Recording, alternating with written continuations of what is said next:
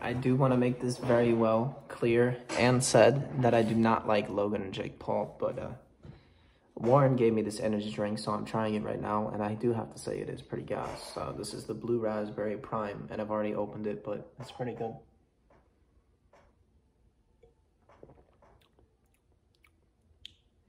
It reminds me of like the blue Sour Patch Kids. That's how I can describe it, but I just thought I'd make a little review on this and post it on my YouTube. So yeah, feel free to like it, feel free to subscribe, feel free to comment, do whatever you want to do.